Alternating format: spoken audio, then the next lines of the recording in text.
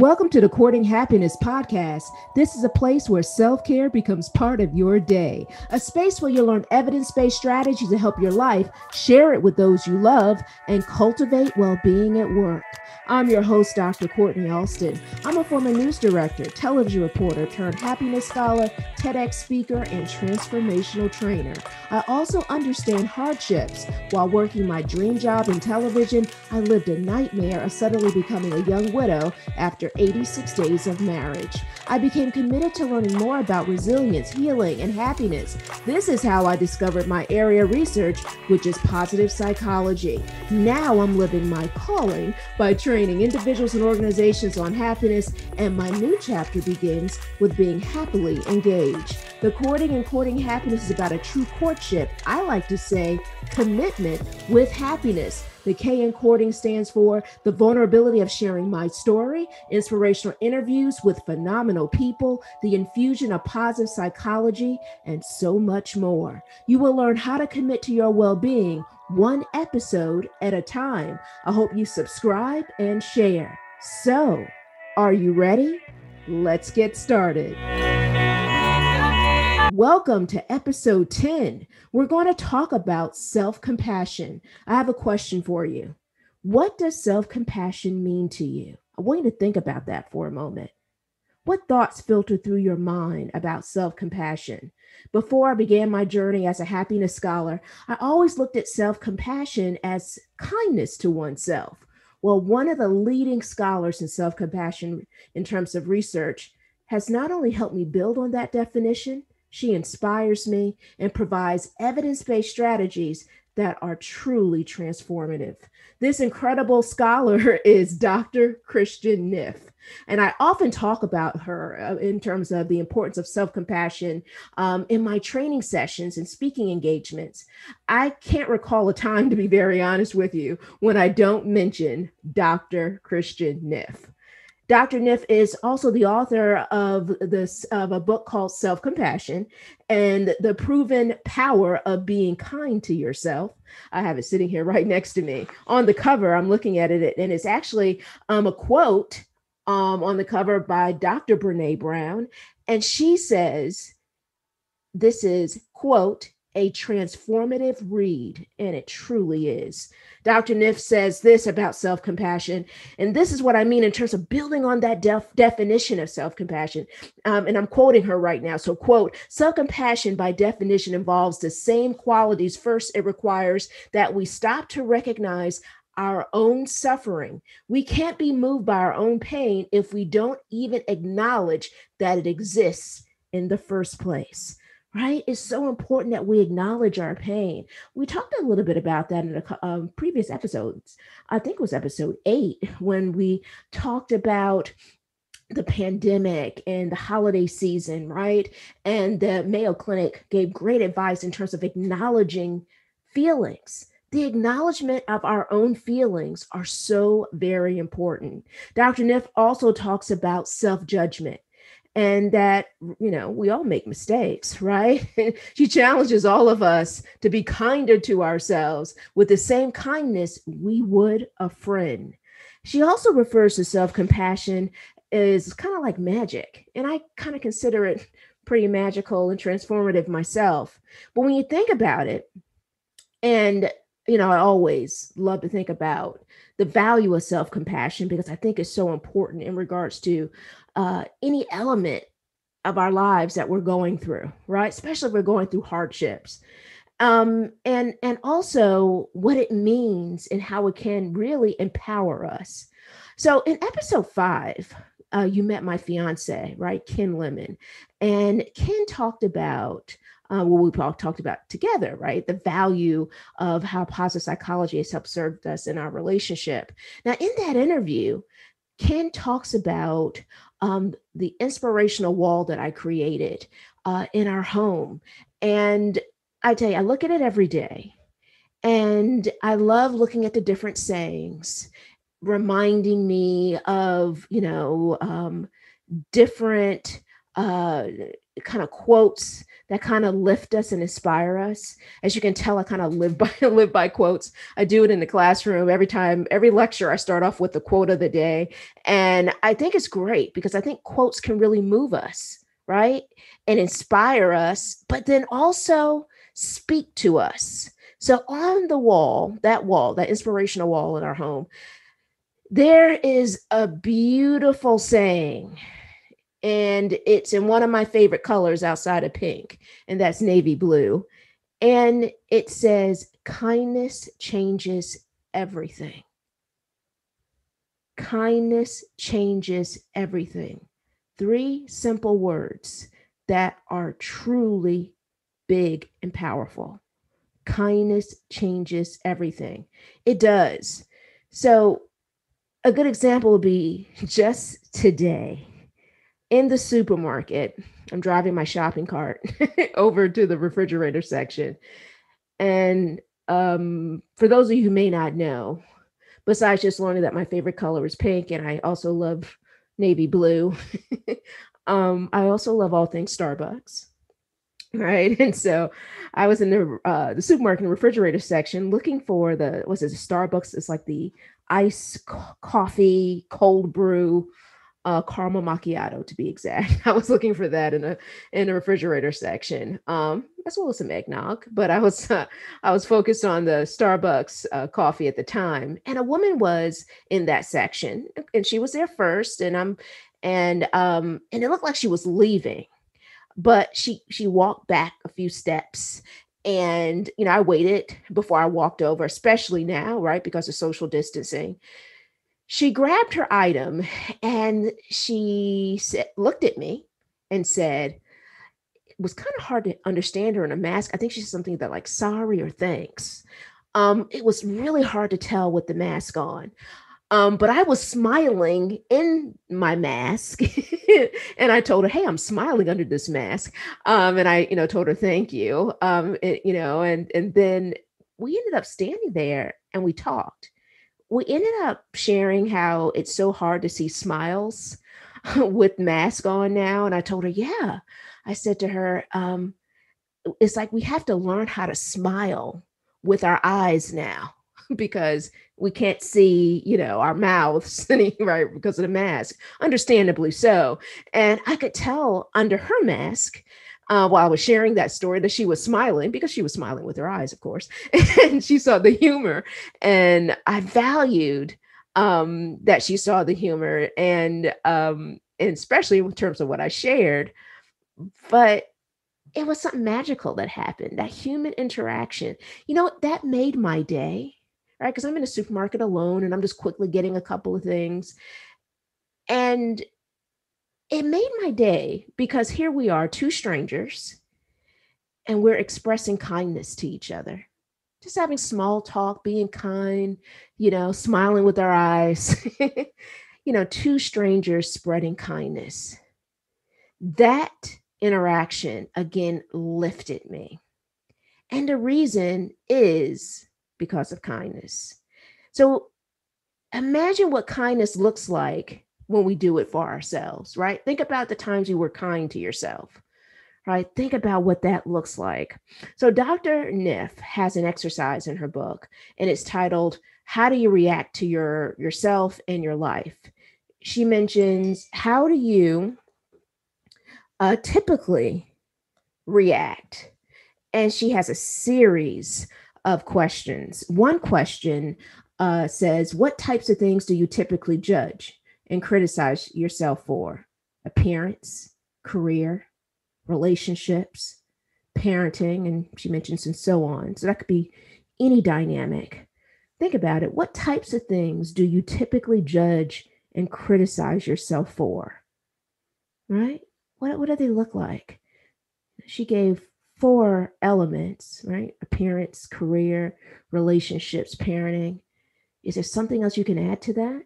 What are things that you have felt that you have judged and criticized yourself for? So here's the next question. What type of language do you use with yourself when you notice some flaw or mistake or make a mistake?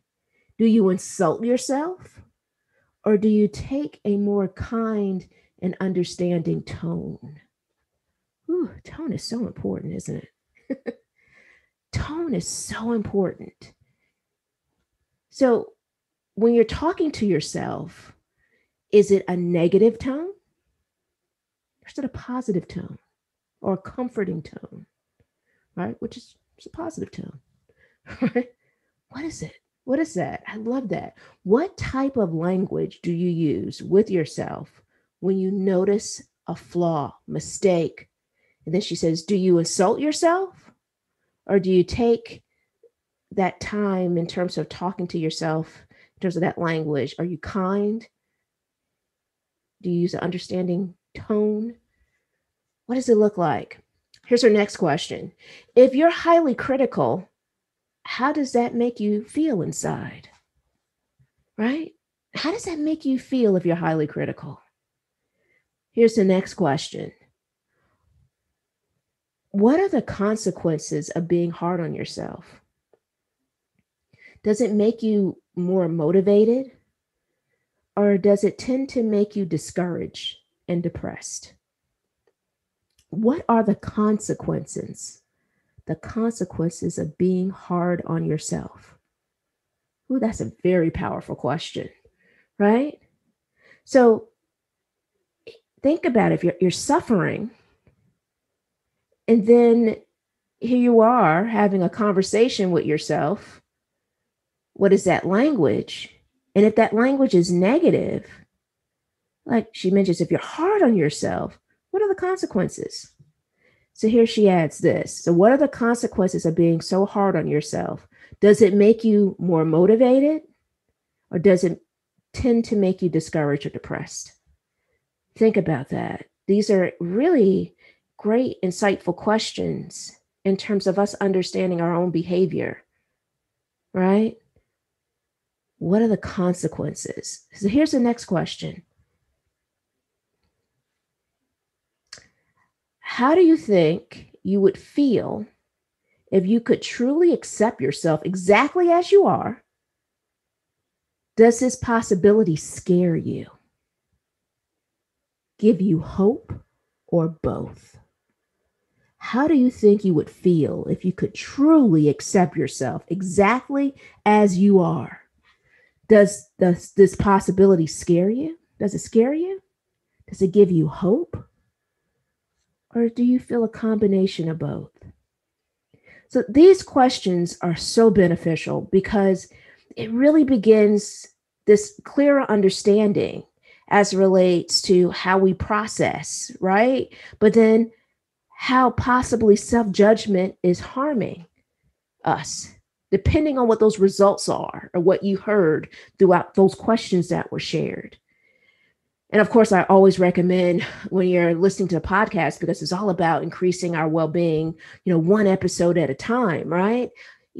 This is a great time to pull out your well-being journal and start writing out some of those questions. And then spending time with those answers, thinking about the language that you use. How are you talking to yourself? If you're talking to yourself negatively or harshly, what are the consequences when this happens? Are you motivated after this? How does it make you feel? Right?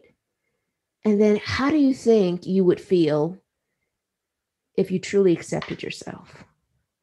That's certainly a question that all of us, right, could possibly sit with for a moment. How do you feel if you truly accepted yourself exactly as you are? Does it scare you? Does it give you hope? Or do you have a combination of both? Right?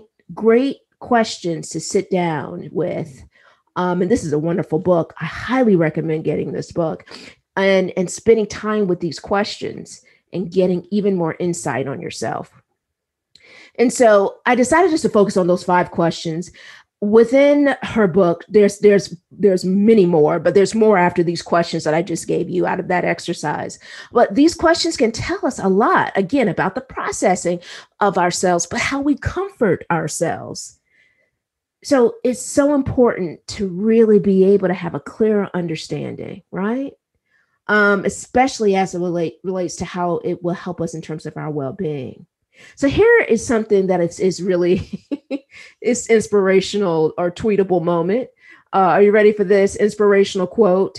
This is from Dr. Neff herself. So I'm going to quote her yet again. Here's another powerful quote. You can't always have high self-esteem, and your life will continue to be flawed and imperfect, but self-compassion will always be there waiting for you, a safe haven. It's powerful. Self-compassion being a safe haven. How true is that? This is so true. I remember the moments where when I practiced self-compassion and versus when I was hard on myself. And let me tell you, the moments where I was hard on myself, they weren't winning moments.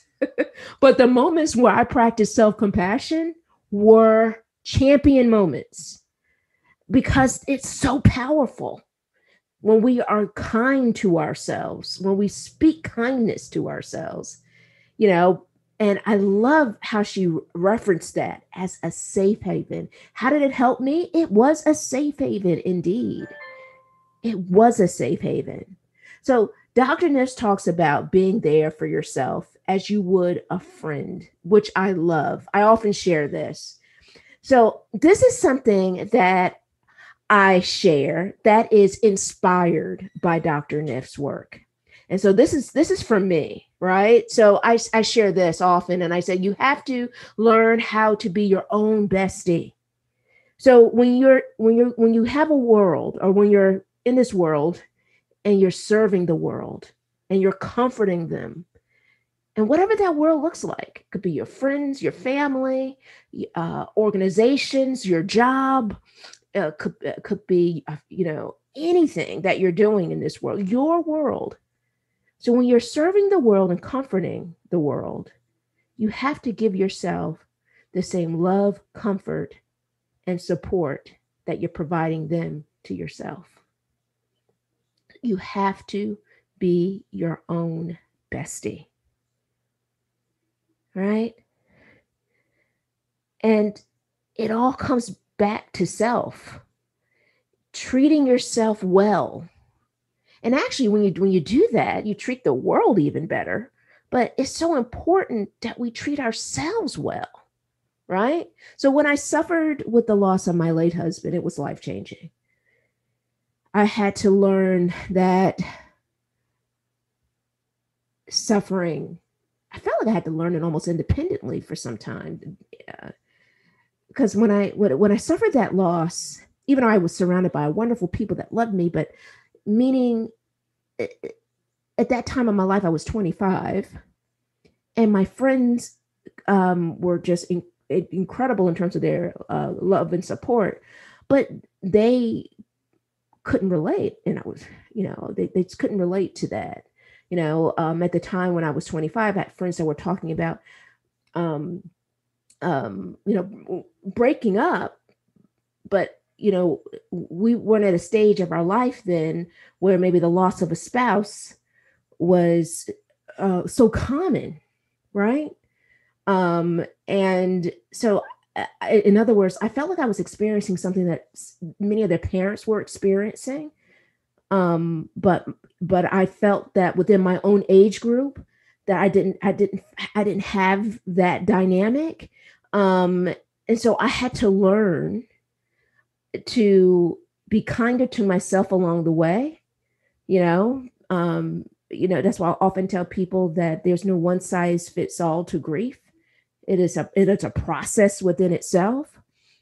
So I would go through situations, and if I met a new person, like a new coworker or a new person in my life, and they would find out, or I would tell them I was a widow, and they would immediately say, "Oh, what date are you going to go on? You're going to go on a date?" And I'm like, "Oh, I'm still grieving." And but they just didn't understand. They didn't understand, and that was okay, because what I felt was more important than anything is well, I will say that in itself is another, to me, it's another episode. It's another conversation in terms of talking about grief and the things that while you're grieving, and and people may share, and it may be to serve as comfort, but it just doesn't serve as comfort to you, right? Or you might have been there before, right? So she thought she was being comforting, but she wasn't comforting me. She wasn't comforting me at all in that comment, because I wasn't ready for that. But that's why I said this could be another episode within itself, which I'm going to take a little note on so we can talk about it later. But what I learned that was so powerful is what I said to myself, and the relationship I had with myself as relates to how I comforted me during that time. So this is the interesting part of the whole kind of human condition, so to speak. When hit with, times in our lives, I learned that not practicing self-compassion can just really be hurtful or harmful. So practicing self-compassion, as Dr. Kristin Neff mentions, is magic. So when a friend comes to you about suffering, think about it. You speak with them with love. Love. You would be there for them. You would do whatever you can to comfort them. And so it's so important. It's so important that we speak to ourselves that way when we're going through levels of suffering, right? It's so important that we do that. So we're going to end this episode, and we're going to end it with inspirational words by Dr. Neff herself. And we're going to end it with this, and I quote, I'm quoting her yet again. We don't need to be perfect to feel good about ourselves, and our lives don't need to be any certain way for us to be content. Every one of us has the capacity for resilience, growth, and happiness simply by relating to our ever-arising experience with both compassion and appreciation. I hope this inspires you to be more compassionate with yourself, to practice self-compassion. I hope this inspires you to be kinder to yourself. Those questions were really powerful, right? What language are you speaking to yourself?